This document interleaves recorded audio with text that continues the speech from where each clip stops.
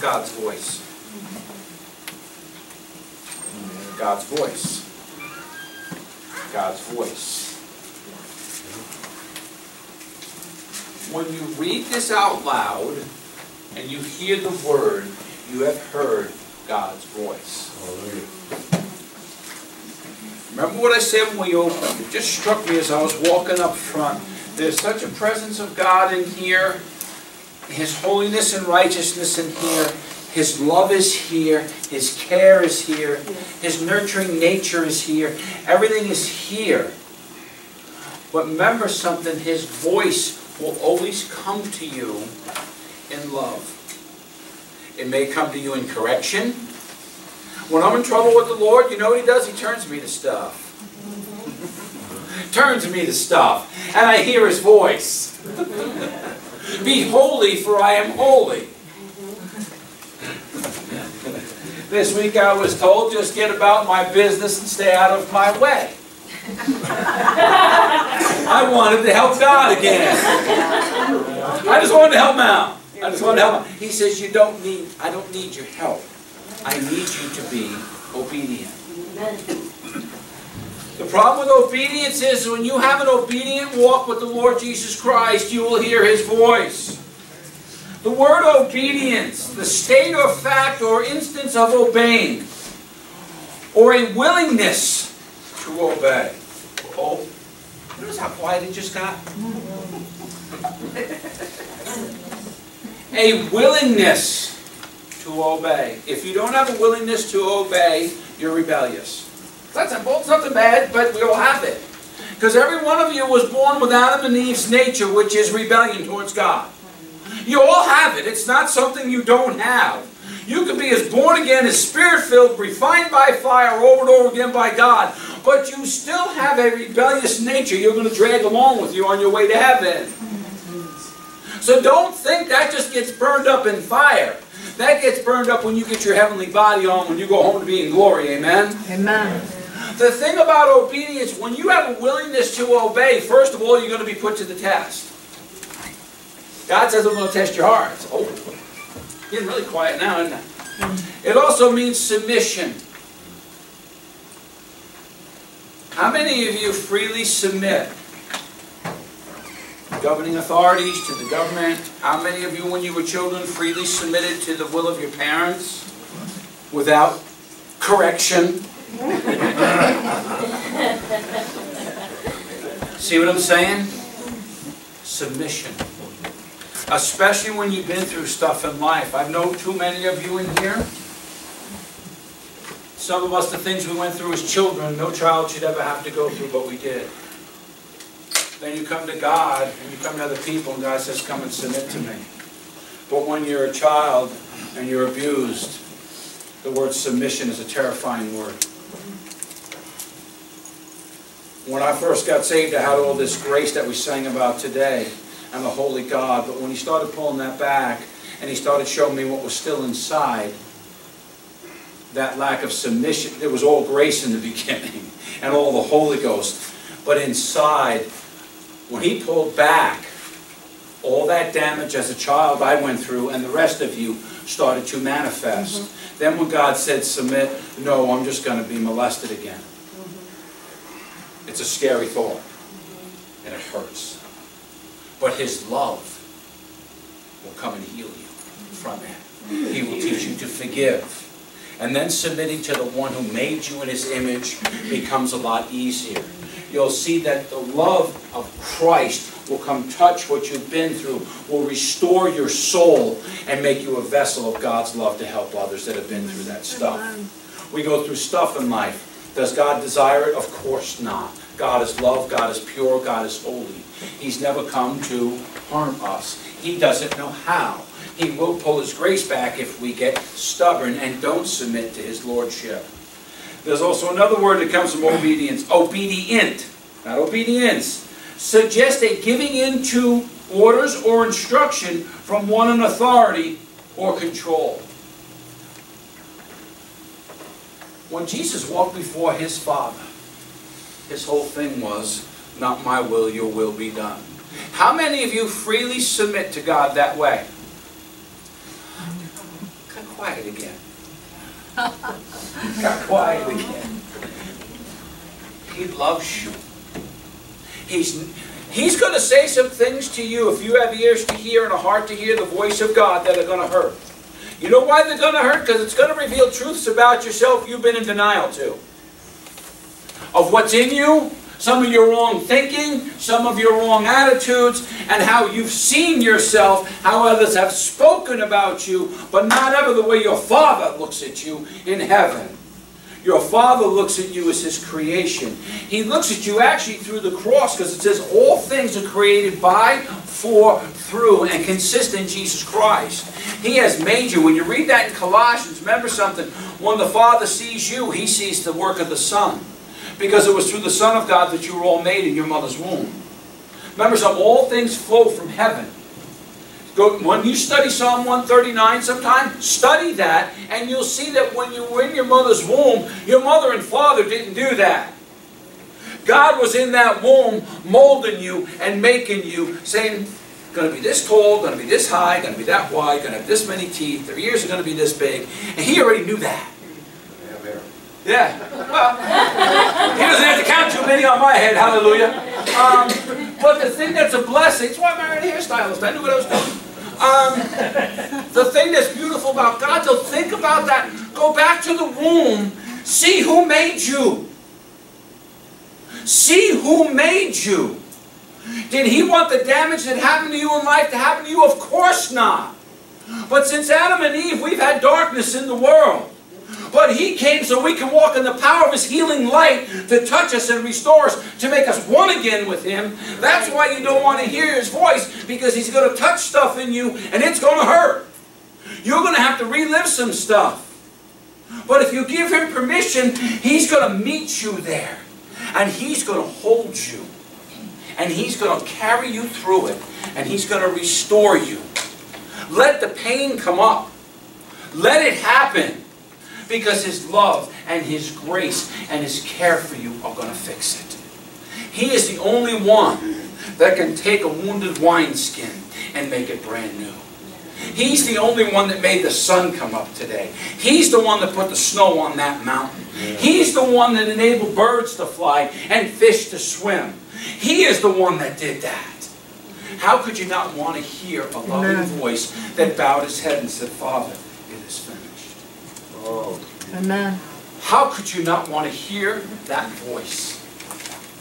How? If you have your Bibles, turn to 1 Samuel 28. Samuel and David. David was prepared to be a king. But like America, we want kings in our government instead of leaders. We have for a lot of years. It's not just recently this has happened in America. Now, we have to pray that we have godly leaders again. Holy leaders. People say, you're a pastor, you can't talk about that. Yes, I can. Yeah. You know why? Because God said I can. God said, fear no man. I am for you. I will defend you. I will protect you. I will take care of you. There's no weapons formed against me will prosper. Because God said so. That's the voice of God in here today. Amen. But with Saul and David, David was prepared from the time he was a little boy to be a ruler. He watched God do great things. Saul had to look.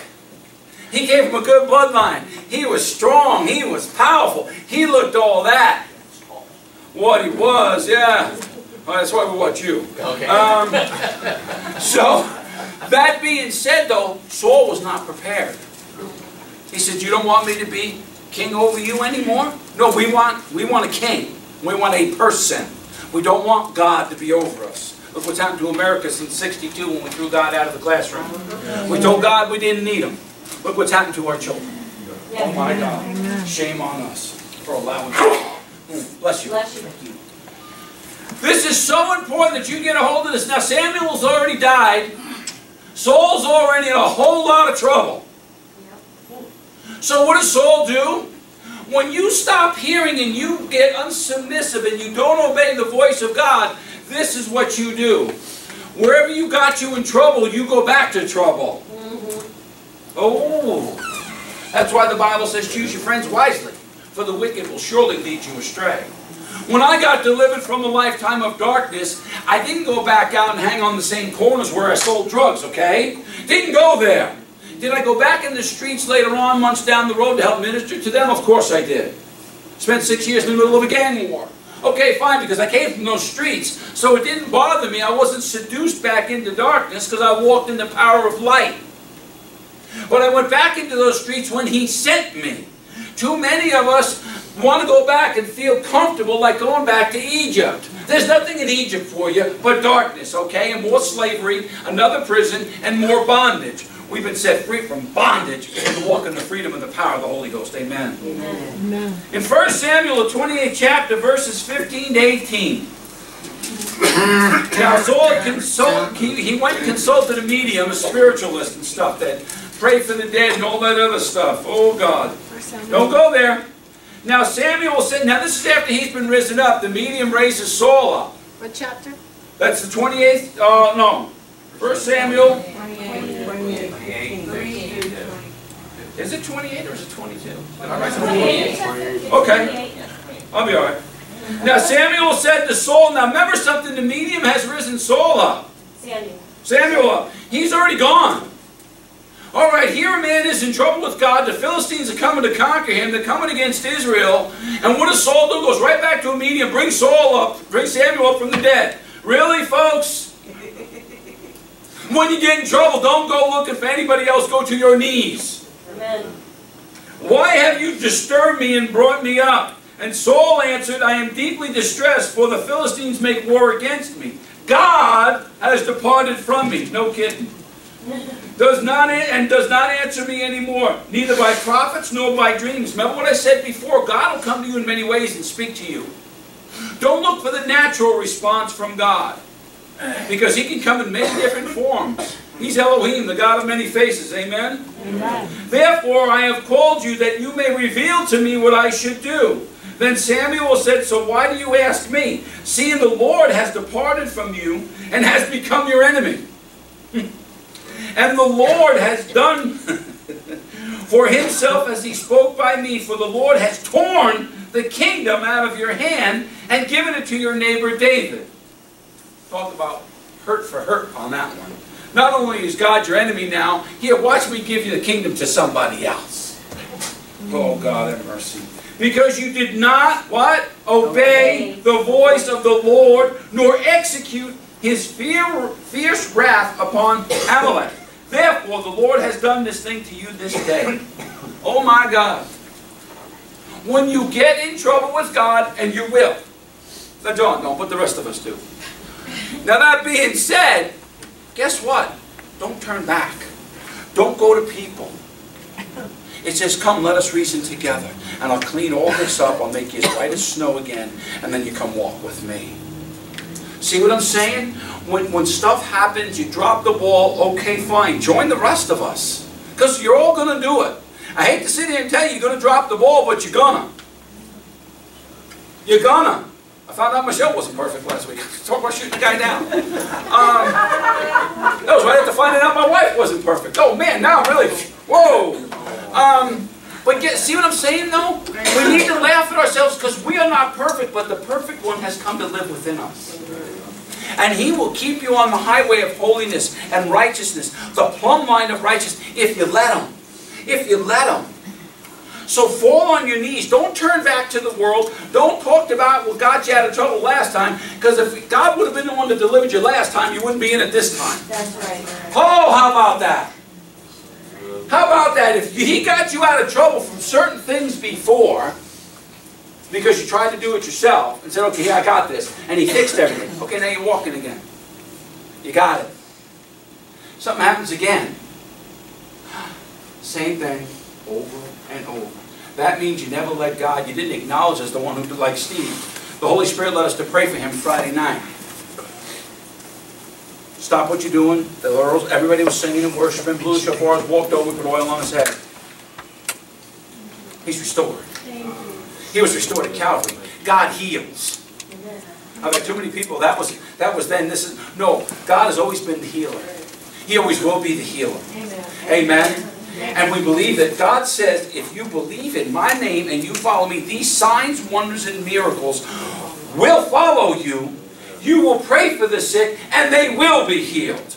It happens. It happens all the time because I'm living proof of God restoring a broken down body that was on his deathbed. Don't tell me God don't raise the dead. Yes, he does. And every one of you are dead, maybe not physically, but spiritually before Jesus got you. It is so important you can't hear his voice, but the penalty of not obeying his voice is costly. So many Christians go, well, I got this, God's not concerned. Yes, he is concerned. He's concerned with every day you wake up because he ordained that day just for you and him. Amen. People don't realize something, that it's an individual relationship with Jesus Christ. We all have that. Are we a body of one here? Yes, we are. But you got to remember something. Your calling and your election by God was made sure at Calvary. That was where the blood washes you. The Holy Spirit seals you. You belong to God now. You have an individual walk with God for the purposes God made you. Not for your family, not for your friends, not for your bosses. You were made for Jesus' glory and nobody else's. Start getting that in your heart and you'll hear his voice today. Amen. But don't turn back to the old ways because the old ways will get it torn from you. Now the gifts and the calling, it says in Romans, are irrevocable. But what they will do, he will take them from you and give them to another if you don't want to do it his way. Bless you. There's no more Burger King Christianity. You can't have it your way. You can go into the pizza joints and get whatever toppings you want. There's one topping here. His name's Jesus. He's the head of the church. That's it. Hallelujah. It ends right there. He's the head of the church. We're his servants. We're his children. We're ordained by God. We're set aside for God's glory. And it's time we embrace that oneness, the individuality that all of you have with Christ. Stop looking around. Don't look back to this one, that one, this used to, this woulda, this coulda. You know what I think of all that stuff. Well, the hogs eat all that. Okay? Now, let's get it straight. Because you're not going to hear God's voice if you don't want an individual walk with him. Remember something, God brought you here this morning, but not for my purposes, for his. Because he wants to build you up in the most holy faith so you walk empowered by the Holy Ghost. Amen. And this world can't touch you there. Oh, hallelujah. When I pray for the church, we were up half the night last night praying and stuff. And I went back in the office this morning. He turned me to something and put this in the sermon this morning. I didn't know why. The body of Christ as a whole, when you read in Revelations, now this isn't the whole body, but it's a good portion of it. It's become worldly. The world was supposed to stay out of the church buildings and out of the body, but it's infested in it now. It's taken root.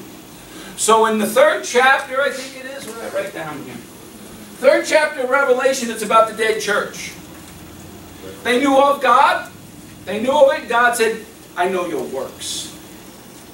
You say you're alive, but you are dead. Yeah, it's the 3rd chapter, verses 1 through 6. And in verse 6 it says, he who has an ear, let him hear what the Spirit says to the churches. Now there's one church, there were 7 churches that went out into all the world.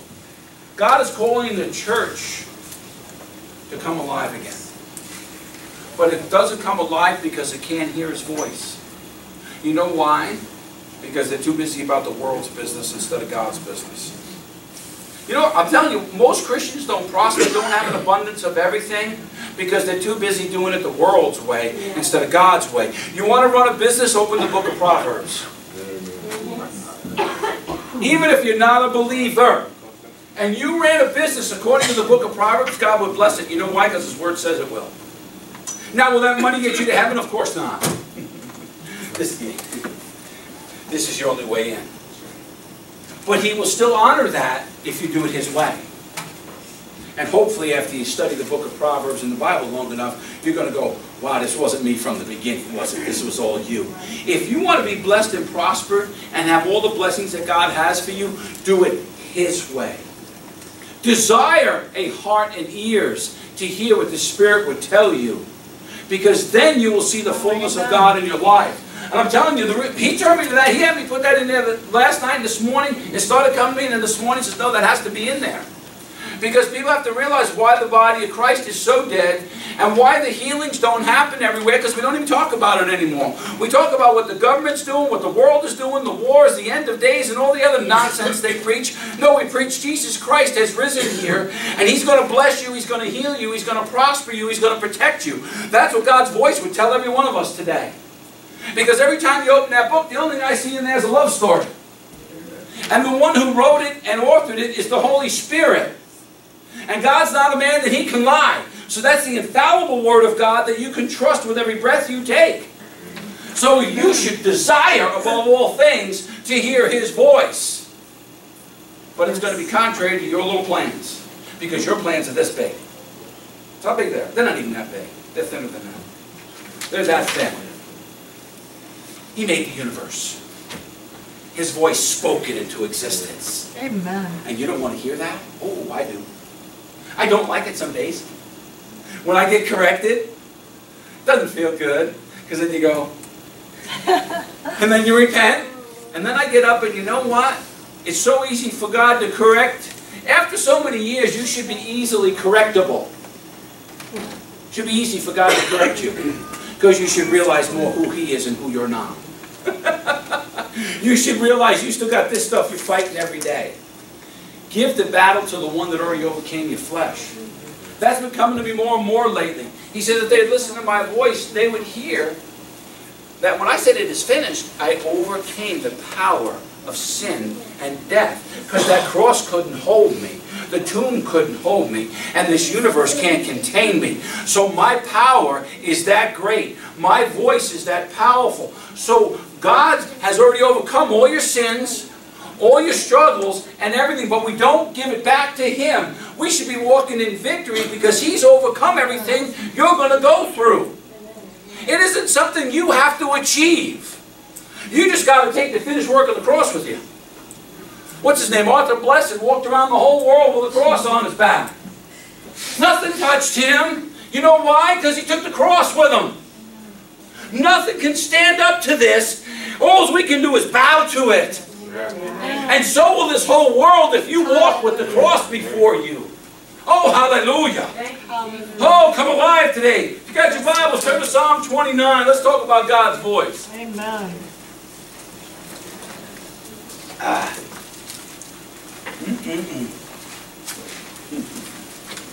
We said give thanks. Let's give thanks for the voice of God today. Amen. Amen.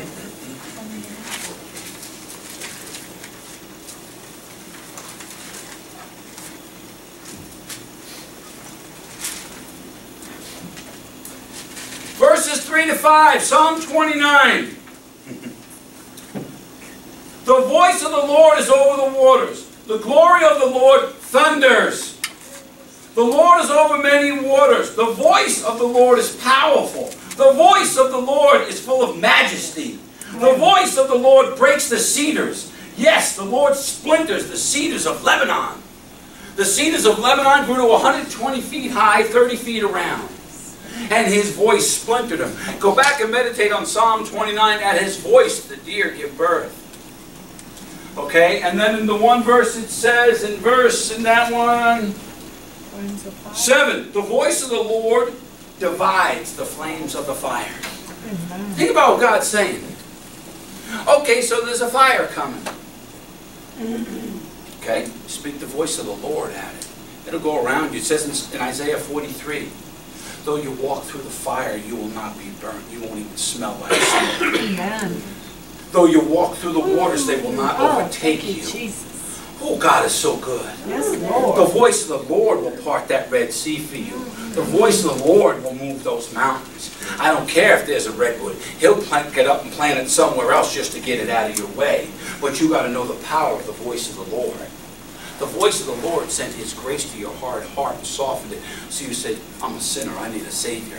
Now you're a saint of God in Christ. You're no longer sinners, you're saints. Amen. Amen. You're redeemed children. Amen. Hallelujah. That's another thing I've been going over lately, because some of the people got to hang up on that, oh, I'm just a lowly sinner. No, you're not. No, you're not, because God's voice will tell you, you're my child. You've been washed in my blood. You've been sealed with my Holy Spirit. The Bible, God's voice says we are saints of God in Christ Jesus. The voice of God says you're the righteousness of God in Christ Jesus. The voice of God says you're His redeemed, and let the redeemed say so. Amen. That's who you are in Christ. Your old nature died on the cross. Is it there? Of course it is. Get over that. It's okay. But know who you are. Don't run around telling people I'm just a sinner. No, you're not. You're a saved saint of God in Christ Jesus. Know who you are. Keep your head up here. Don't be going like this. That's false humility. Don't go there. Am I perfect? I'm not even close. God reveals it to me every day on my knees. He shows me how I'm not perfect, okay? But you know what's great? He says, but I've called you. I've chosen you. Now go preach my word. Amen. Go speak my voice to people. Read the word to people. That's my voice. That's who we are. You have power on your tongue, and the power is the voice of God. He's come to live within us, so you speak with the power and the authority. Jesus says, I give you all power and authority. How dare you not speak to your circumstances in life with the voice of God? Because every answer you need for what you're going through in life is in this book. Yeah. And when you speak it, if you believe it, it's going to be. There's not a mountain that can stand in your way when you know who you are in Jesus Christ. There isn't one. Hallelujah. The voice of God. What note did he give you this morning? John 11:43. What did he say? Lazarus, come forth. 4 days in the tomb. You talk about the voice of God? Like they said, you know how it stinks in there? It didn't stink in there. You know why? Because God was in there. Bless you. God was in there with him. Amen. He was probably sitting there with Lazarus going the whole time going, man, wait till they see this. They're going to think it stinks in here. You're walking out. So just hang on for a couple days. Let's take a nap. I got this. Roll that stone away. Lazarus, come forth. Why are you not speaking with the voice of God and the authority you've been given at every circumstance? If you got a sickness, speak at it. If you got a spiritual, mental, emotional, physical, financial need, speak the voice of God at it. God, you said, I'm speaking to my circumstance, you'll supply all of my need. All of. Not some of, all of. Speak at it. Speak with the voice of Almighty God that lives within you. Because I was reading this morning, He backs up His word for His name's sake. That's right. I was reading that in Ezekiel this morning. If you're not praying for Jerusalem, you really need to in Israel. Because I'll tell you why. He turned me to Ezekiel, I think it was in 36, about how everybody around them has turned on them. The whole world has turned on them. Yeah. See, but what's going to happen, what the world don't know, they should read the book. Because God's going to arise. Not only are they not going to be driven into the sea, but everybody around them is. Because God's going to arise, and when God arises, the earth will tremble, the heavens will drop forth rain, because the voice of the God is going to come with a shout and with trumpets, and everybody's going to know who's Lord. Amen. And they're going to see that you don't mess with Israel. Amen. Oh, hallelujah. John 10th chapter.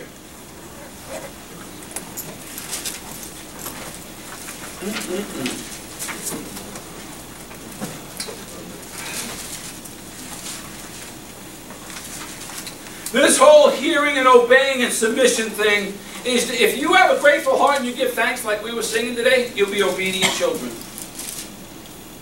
You really will be. Because your desire will be that of Jesus before His Father, to do His will. And you'll give thanks for every breath that you have. Because you breathe because God says so. No one else can tell you different. You're here because God ordained you to be here. You're His children. He loves you. In John 10, verses 3 to 5, to Him the doorkeeper opens, and the sheep hear His voice. He calls His own sheep by name and leads them out. And when He brings out His own sheep, He goes before them. And the sheep follow Him, for they know His voice. Yet they will by no means follow a stranger, but will flee from him, for they do not know the voice of strangers. Yeah, thank you, Jesus. Do you flee from people when they're speaking worldly stuff to you to lead you astray from Jesus, or do you know the difference? If God's told you something, somebody comes to you with something else, you should know the difference. Because God will always come and say, You heard my voice. You heard it. You heard it clearly. But you're questioning because he told you something contrary to what you believe. Now somebody's kind of come, and I've had it happen to me. God's told me things, and I'm like, wow, Paul and I have told about it before. Sometimes God says something to you, and you think you're crazy. And you know what? If you tell other Christians a lot of times what he told you, they're going to think you're crazy. Because I've told people some of my dreams and visions God's given me for this world, and they want you out of your mind. But you know what's good? I know he told me because he spoke to my heart, not my head. I had total peace with their words. And when people came contrary to the word of the Lord, what's in this book, what God has confirmed in my spirit, it disrupted everything. So I said, oh no, you're not of God. You can wear a cross around your neck. You can quote me 1,000 scriptures, but I just lost my peace. That means you weren't sent from God. You were sent from the devil. You may wear a cross, you may have a Bible, but you're the devil himself. And have a nice day. Goodbye. Because if anyone comes to you and it's contrary to the ways of peace, the Prince of Peace who died for you, do not let that into your spirit, because God's made you a promise. Amen. God keeps his promises. It says in Ezekiel 36, for his name's sake, he's going to back up his word because he's God. Hallelujah. He is God Almighty. Oh, hallelujah. That's and what they're talking about in John, all the way back in Ezekiel 34. Wow, he was talking about the shepherd. See, God always told, that was almost 600 years before in Ezekiel 34. Ezekiel was talking about the shepherd coming to redeem. He was talking about the Messiah. See, so God he always foretells what's coming. He says, I'll tell my prophets everything that's coming. But you'll know a real prophet because what he says will line up with the book. It'll line up with the book. If he comes and says, I prophesy you in the name of the Lord, you're going to have a Ferrari by tomorrow and a Learjet by next Saturday. You rebuke them in the name of Jesus. We heard a comedian guy on a Christian radio the other day. He says, all right, your blessings are coming from the Lord in the back there. And he's doing this whole thing about it. It was so funny. And he goes, and as soon as your blessings get there, God's going to pull them right back away from you. How's that? Oh, no amens? I mean, see what I'm saying? If they come and everything is worldly centered, it didn't come from the book of holiness and righteousness. It's called the Holy Bible for a reason, because everything that comes out of this book is holy and righteous and true. It says his judgments are true and just. David said that. And that was a man that was in a whole lot of trouble with God, huh? How about that? Amen. Man after God's own heart. In verse 10, God's voice will tell you in John 10, what does he say? The thief comes to steal, to kill, to destroy. I have come that they may have life and have it more abundantly. Remember something. He disarmed Satan. He rendered him powerless. So if something comes to you, a voice comes to you and says something contrary to spiritually, mentally, emotionally, physically, financially, God restoring and blessing you like the Word says it will. Go back to Joel, the 2nd chapter. He's going to restore all the years to you. He's going to take the latter and the former rains. He's going to pour all in. He's going to pour a flood on you. It says, I think it's in Numbers, he's Baal Parazim. He'll come in like a flood. He'll wash everything away in front of you, and behold, he'll make all things new. We have a new life in Christ Jesus. Amen. Not of the world, but of the things of the kingdom of God. And God has blessings for us we can't even imagine. Not just in heaven, but here. We don't receive them, bless you, because we're not doing this. Abba, Father, I give you thanks. Not because of my faithfulness, but because of yours. Because you are the living Word. You are the voice of creation and salvation. Hear his voice today. And let him love you and bless you. Oh, man. Hallelujah. Not a good time today. Let's talk about the testing of your heart if you really believe and if you're really going to be obedient. Genesis 22.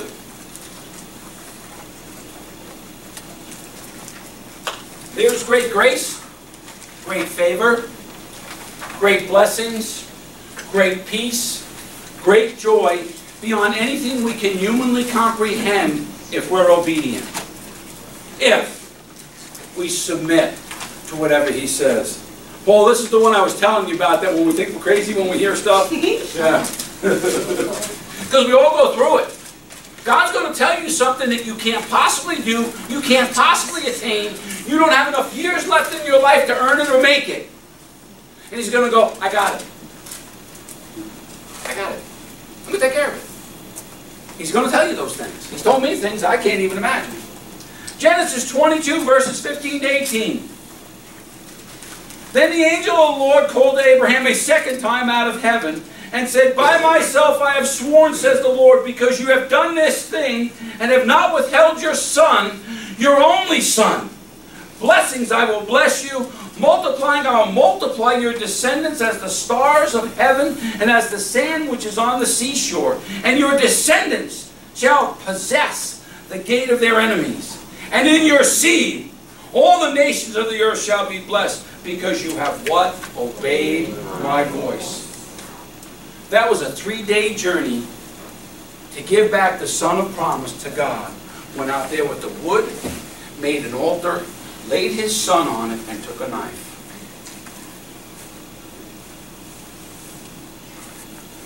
How many of you could do that with a child? But look at the result. You talk about a testing of your heart to see how much you obey God. There's not a bigger test in the Bible. Forget the Red Sea, that was easy. God just blew on the ocean and it parted. But that's a testing of his heart. But look at the blessings upon that. And you know why you're blessed? Because of what Abraham did. Who's the father of your faith? Abraham. In Galatians, the 3rd chapter, that seed that he's talking about is Christ Jesus, by the way. You go back and read that in Galatians. It's from verses 15 through 29. Because of what Abraham did, and then what Jesus, the seed that he's talking about there, did on the cross, the blessings of Abraham are ours by our faith in Jesus Christ. That's why it's lined up this way. Israel, the blood of the cross. That's what Abraham did by being obedient. Gave us his blessings because they all flow from Israel. Why do you think this ministry gives to Israel? That's why. The Bible tells me so, but my heart tells me so. Yeah. My heart tells me to. Not the world, not anything. My heart tells me to give to Israel. Because I know my blessings come from there. They don't come from the government. They don't come from people. There's one resource of blessings. His name's Jesus Christ. And all that Abraham had, all those blessings that have been multiplying since he obeyed God, keep multiplying. You want to be blessed, you pray for the peace of Jerusalem. You pray for the deliverance and protection of his children Israel. Because you are blessed because of what Abraham did all the way back there, which sent the seed there. There is no salvation unless the seed goes there and falls into the ground and dies and rises again. We don't have a doorway into eternal glory. We don't have that unless all this stuff that was prophesied comes to pass. We have to remember where everything comes from. It comes from heaven. Before he made the universe, he knew all this was going to happen. He says, before the world was created, I already wrote it all out. I knew who was going to follow me and who was going to reject me. Does it break God's heart? You bet. That's why I tell you, don't get brokenhearted just because somebody rejects your words about salvation, or you're trying to lift a brother or sister up and encourage them to get back close to Jesus. You did your part, now move on. Don't be pulling people on your back because they'll drag you down. So many people come on side, oh, I want your help, oh, I want your help. Oh, pray for me, pray for me. Next week it's the same thing. Next week it's the same thing. Next week it's the same thing. You know what? They didn't want your help. Like Larry calls them, spiritual bloodsuckers. They're coming there to distract you from the one that's ready to receive. Now when people are going through stuff, God says you stay with them because they're working something out. You just walk with them until we work this all out. God will tell you when it's time to step back and go, okay, let them go. It's not you did something wrong. It's that they can't receive, or nor do they want to hear the voice of God because God's told them something they don't like. I told you, God's going to tell you things. If you give God permission to speak to you today, I guarantee you there's a soul in his house and he's not going to say something to you and you're not going to like it. He's going to say, hey, I've been dealing with this and you got that ears plugged up. He's going to come in your other ear. If you let him.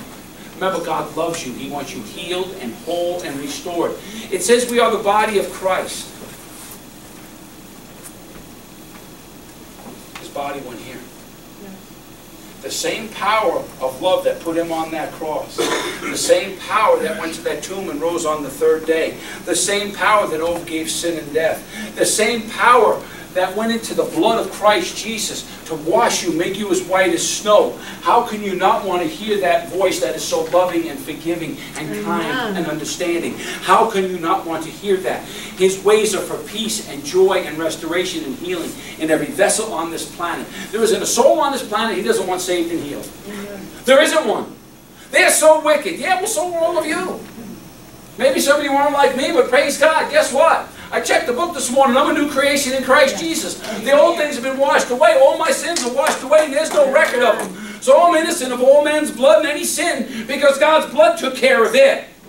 So I don't look this way. I look this way to what lies ahead, because I know God's got a great plan for all of us. And I'm going to keep preaching it until I don't have air in my lungs to tell you you're loved, you're cherished, you're ordained, you're anointed by God for His glory. And there's nothing He won't do for you if you learn to hear His voice. Amen. Oh, hallelujah. Oh, thank you, Jesus. Thank you, Jesus. I'll leave you happy someday. You know that?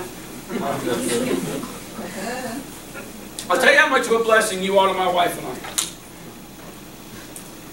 You just don't know.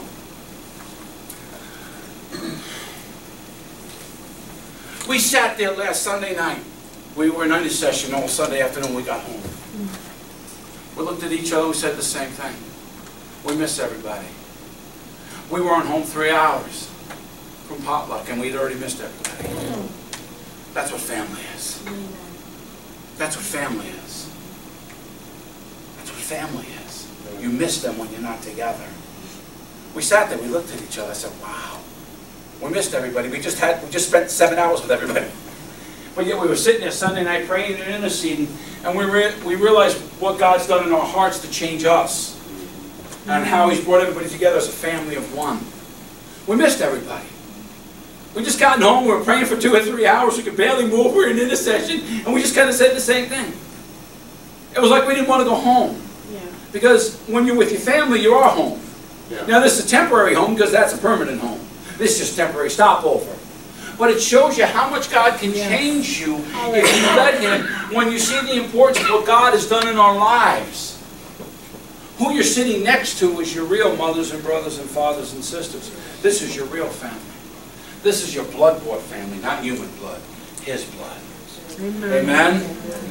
Yes, Lord. But think about the obedience of Abraham, the father of your faith. And did he get it right every day? Last time I checked, he dropped the ball. That thing with the maid, don't you dare. No, no, no, no, no. God allowed that, don't you. Well, Abraham did. No, that was the old covenant under the law. If you want to go there, go ahead. Break those commandments. You come back, we'll pray for you. But I'll tell you what, don't go he did and she did. You don't. What's permissible for others is not permissible under the new covenant. We're under the blood covenant. Remember something, the Lamb of God is your covenant. We talked about it Wednesday, sharing the Lamb with people. That was so important. That just came back to me. God gave me some revelation about what we're to share with people. Now, some of you that weren't here Wednesday, now that you're here, when you go out to witness with people, stop sharing the Lion of Judah. Start sharing the Lamb of God, the God of love and mercy and peace and forgiveness. Because when you share the Lamb, you're sharing why He came, to redeem mankind. He is the Lion of Judah, and when He roars, His voice will be heard, and the whole earth will shake and melt. It will.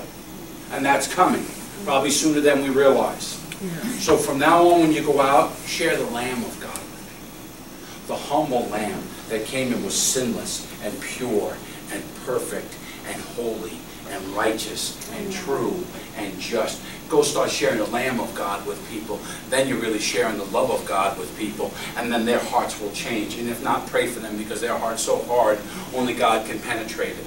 You can't. Okay, but when you share the Lamb, you're sharing God's love. Amen? Amen. The voice of God, Isaiah 41:10.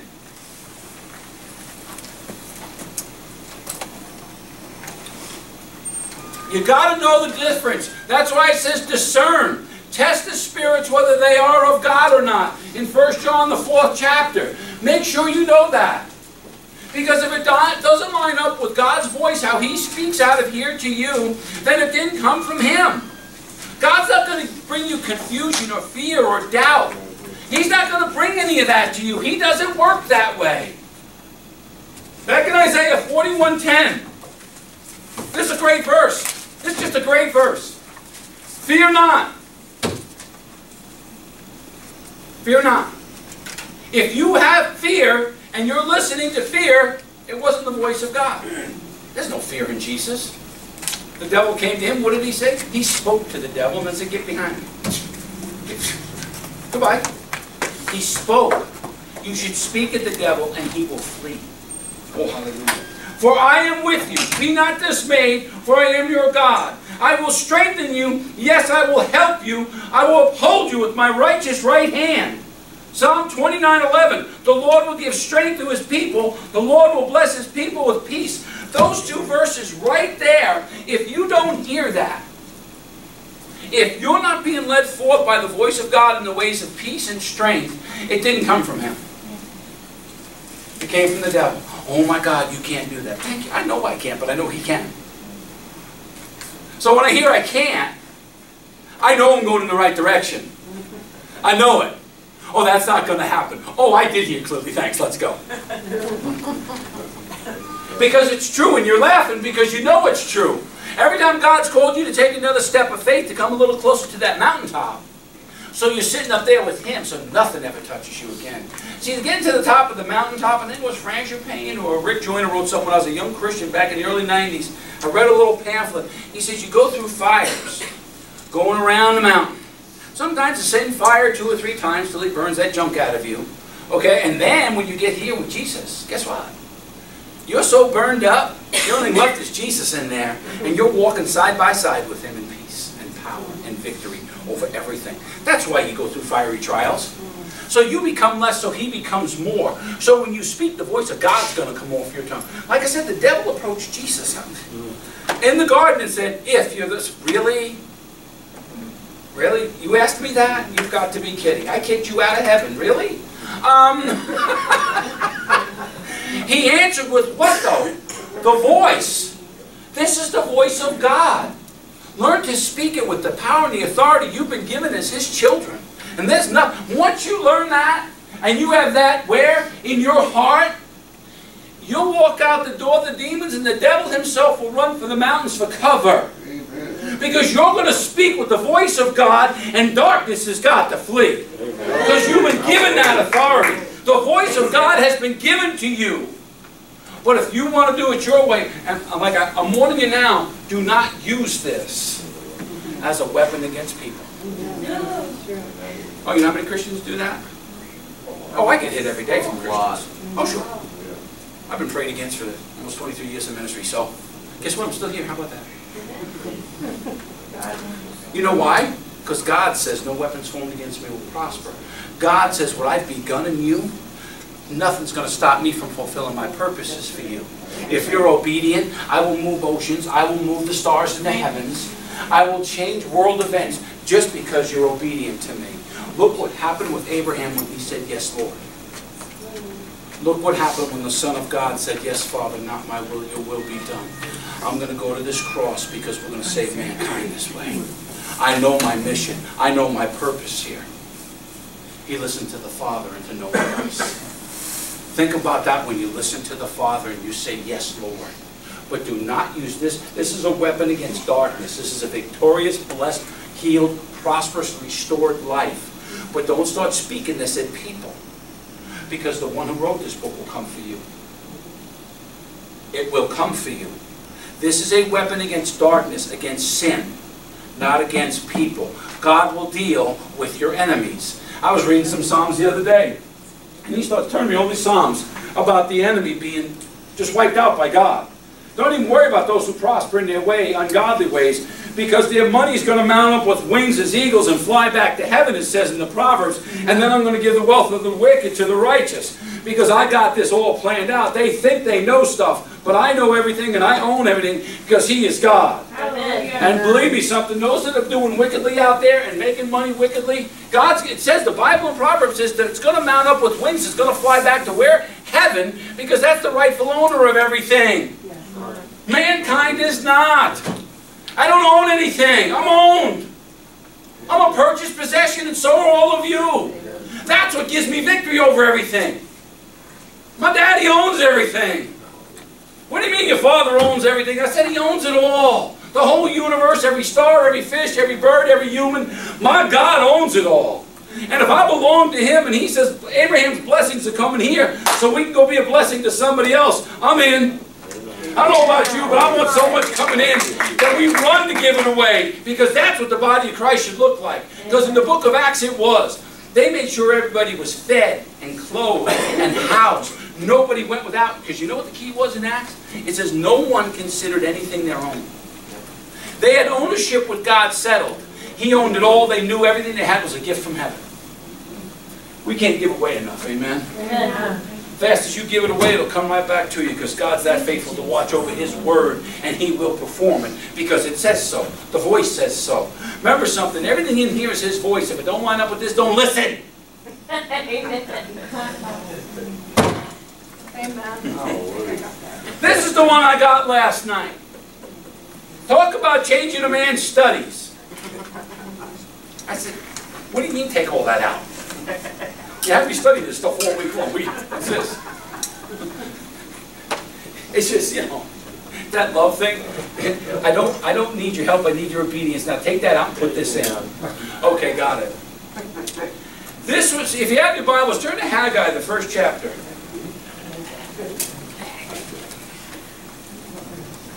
You know, they come out of exile. Okay? And the problem at the time was they were living in nice houses. They was living good. But they weren't listening to the voice of the Lord. And the temple was left half rebuilt. They was doing good. They were living good. They had nice clothes. They had good food. They had their maids. They had all that good stuff, right? They were all dressed up. The temple laid there half refinished. God told them to rebuild the temple. God told them to rebuild the temple. They was living good. When God tells you to do something, I want to know how fast you react. Because you're going to see people repent real quick here. Because in the days of the prophets, first of all, they were all hated. Because they didn't come and say Jesus loves you like I do every Sunday. They said, come and turn from your wicked ways and repent, or God's going to strike you dead. A little bit different today, isn't it? Because the message of the prophet today should be a warning. It should be a correction. It should be a call to repentance, because the whole body of Christ needs to repent. But it should be of the love of Jesus. Because the prophet of today, if he also doesn't bring love, then he's not a prophet of today. He's not. I was under some very powerful men and women of God in California. They're one of the ones that really taught me that. They said the prophets of today are different. If they don't speak of my love, then they weren't sent by me. Because I was reading all these Old Testament prophets, fire coming down, burning up 400 people. I'm like, wow, this is cool stuff. Man, I don't have to blow anybody up anymore. Praise God. This is good. You know, oh, wait a minute. Go to Luke. What spirit are you of? Oh, love. Oop, never mind. See, so the prophet of today, should he be speaking the word of God with boldness and authority and repentance and correction? Yes, he should. But if he doesn't come with the grace of God and the love of God, then he wasn't sent by God. Because that means he's bringing a judgment, and there's only one allowed to judge, and he saves and loves, he doesn't judge. Judgment day is coming. That's the day of wrath. And I praise God that we don't have to face that. Now that's what was going on here. So then he says to Haggai, then Haggai the Lord's messenger spoke the Lord's message to the people, saying, I am with you, says the Lord.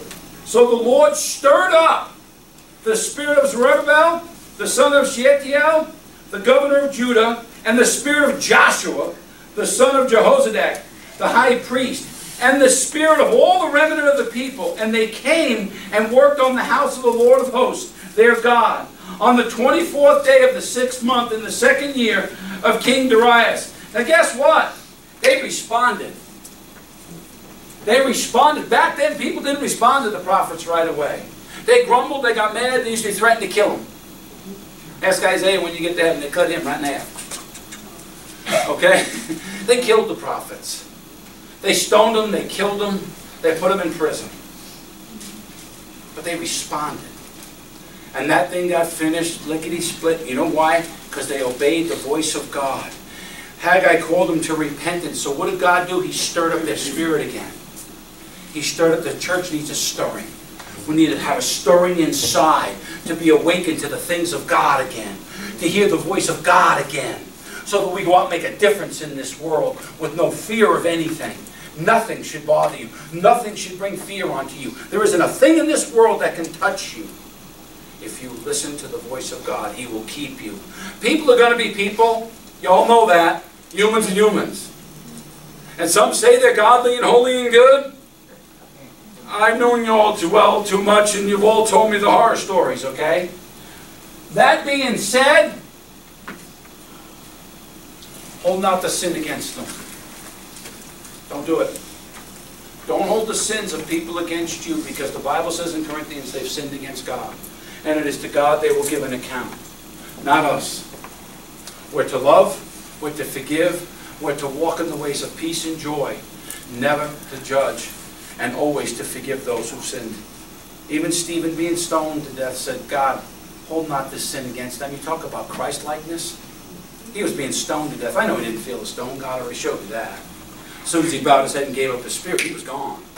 So, guess what, though? That's how merciful God is. But remember something. If you want to walk in the blessings and the peace and the power of victory in Jesus' name, you will walk with a merciful, forgiving heart. You will hold nothing against anybody. You've all been hurt. I know you all too well. I really do.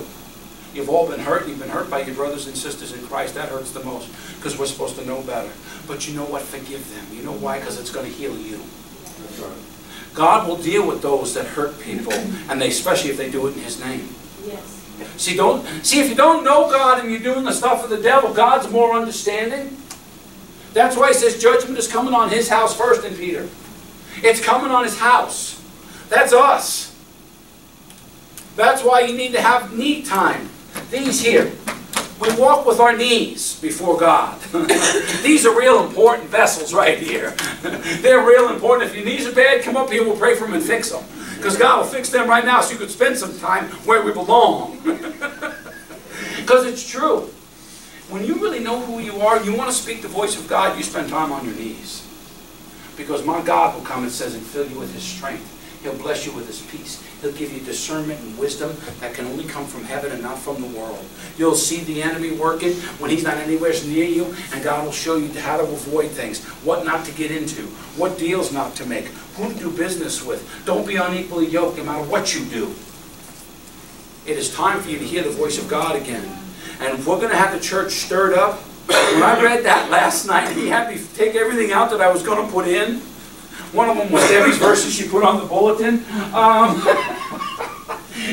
It's amazing. He had me take all that out at the ending. He said, no, let them know there needs to be a stirring in my church.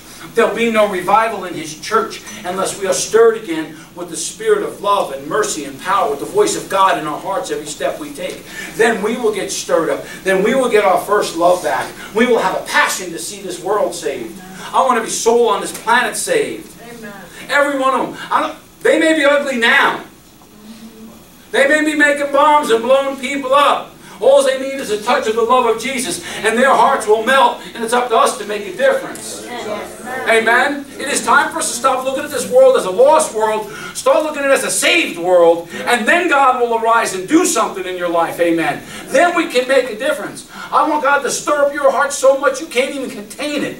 You're just looking, who are you going to put in my path today? What did I say last week? Be a witness to someone. Share the Lamb of God with someone. Stop sitting on your calling in here. When you leave here, take the Lamb with you and go share Him with someone so their life can be changed. You're already on your way to heaven. There's too many people, especially in this town, that aren't. It's our job. It's our responsibility to speak the voice of God to the lost souls and say there's hope in Jesus Christ.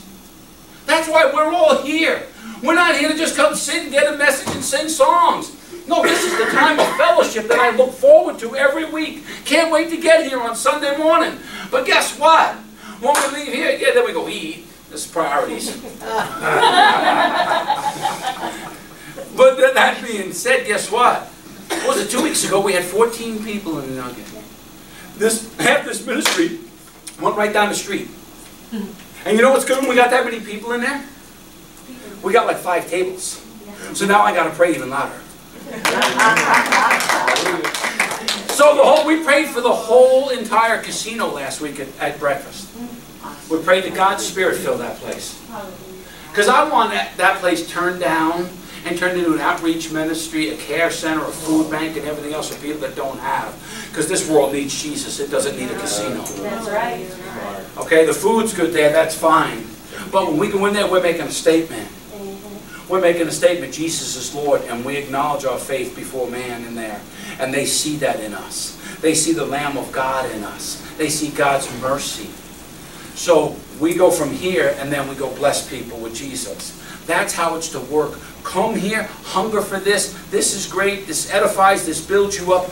But be ready when you leave here. Okay, God, now I'm all filled up. Now who do I go pour this into? That should be your motivation. What you get poured into from the pulpit goes into you, should go out there to someone else. Remember, the food we get here, it isn't the potluck food. It's the living Word of God, the voice of God that goes into you. Now go out and speak it to someone and watch their lives change. That's how blessed we are to be His children. There was so much more I was going to say, but we're not.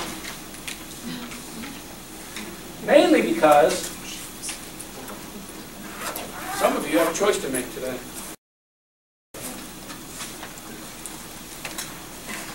You really do? You have a choice to make whether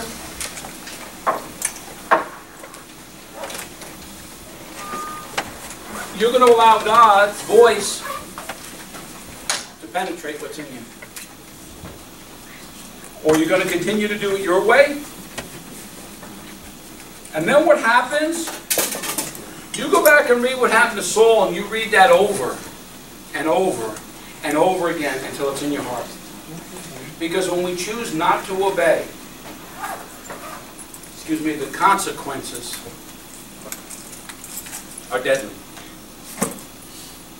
Because I don't know what reason I'd have to get out of bed if I didn't have a life serving Jesus. I don't know what other purpose that would be. Not even for my wife.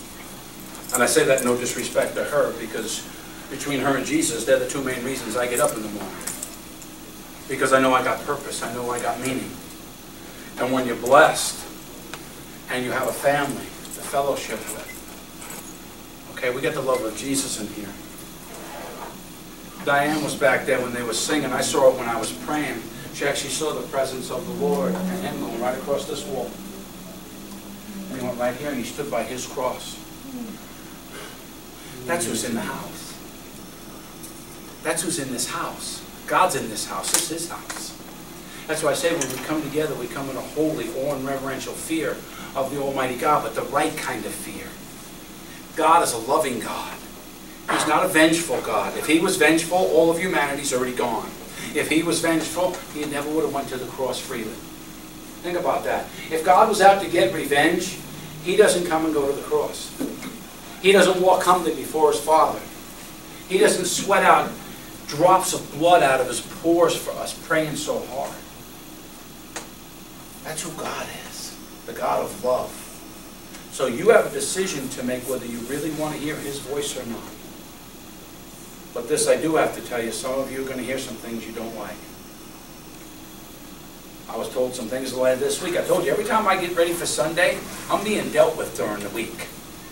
So don't think I've just come up here, oh, it's easy for him to say that. No, it's not. Because I got dealt with on some stuff this week. I told you, stuff gets hidden in here, and you don't even know it's there. But the voice of God that came out of the book this week corrected that. Brought me to tears. It brought me to a more intimate place with Jesus. His whole desires that was so intimate with Him. We have such an intimate love affair with our Maker that there's nothing else that can touch you from that point on. And I'm talking even in your marriages. I'm telling you something, you people that are married, guess what? Make sure your upward relationship is right first, or when you come together, you're going to come together in the flesh and not in the spirit, and it won't be any good. Have your upward relationship right first, and you love each other the way Christ would have you love one another. Because then you're seeing each other through His eyes and not yours. Ours are human eyes, His are spiritual eyes. He sees everything from a holy perspective. We do not. God is so good, so loving, but some of you have a choice to make today. Do you really want to hear His voice? Because you've already heard it, but you didn't like what he said. So it was. And he understands, by the way. He's not here to punish. He's here to love, to heal, and to restore you to oneness to him. That's who God is. That's his voice. His voice is always going to say, I love you. It's going to hurt a little bit, but I love you. Remember something. Everything he does is from a love perspective, never from a judgment perspective. It's never done that way. It doesn't happen. At the end of time, the wrath of God's going to come and burn up this planet. I've already seen the end of the world. And there's nothing left here. There's no new gardens. There's no new flowers. It's gone. It's one big black molten rock, like it says in Peter. It burned up. But guess what? We're not going to face any of that wrath. Because you're going to leave this body and you're going to take on a heavenly body. And you're not going to touch the wrath that's to come. Won't even touch you. Won't come anywhere near you. You're going to go right into a heavenly body. And you're going to see him in all his glory. And that's how it's going to be till there is no ending of it. That's what's awesome about God. We don't have a concept of eternity yet. But that's where you're at in life today. Hear his voice. Be blessed. Be healed. Be restored. Do it your way. Be miserable. Because we can't do it ourselves. He didn't make us that way. Remember something. Your IV has to be hooked into Jesus. You don't need an IV from a doctor. Just like Steve, we pray for Steve. They had him hooked up to the oxygen. He doesn't need that anymore. You know why? God restored his lungs. Because when he went there, he says, by my stripes you shall be healed. You were healed, it says in Isaiah. Not even going to be. You already were. Diane in the back, she's 5 years free from cancer. God is faithful. God is good. God is holy. Hallelujah. See what I'm saying? God heals. God restores. He does because he says he will. So bow your heads today.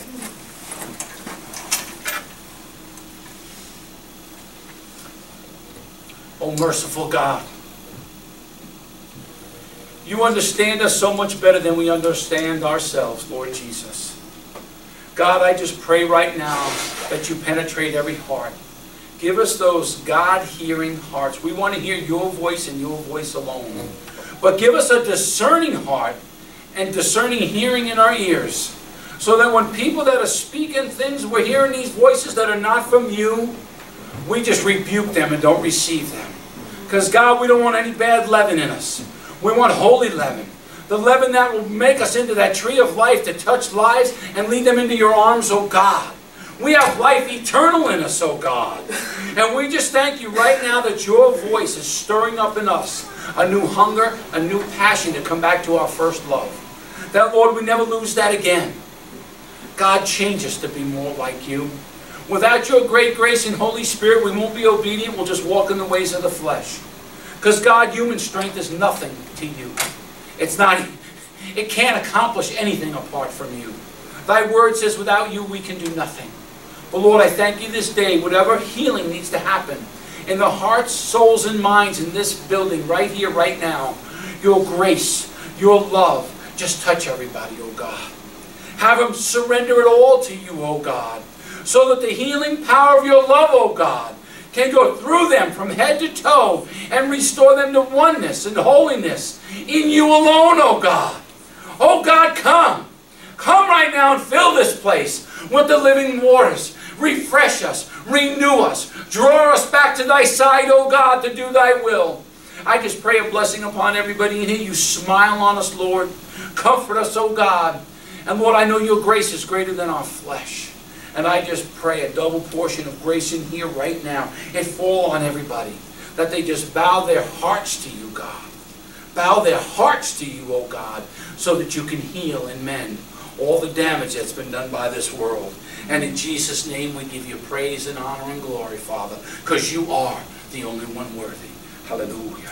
Hallelujah. Hallelujah. Hallelujah.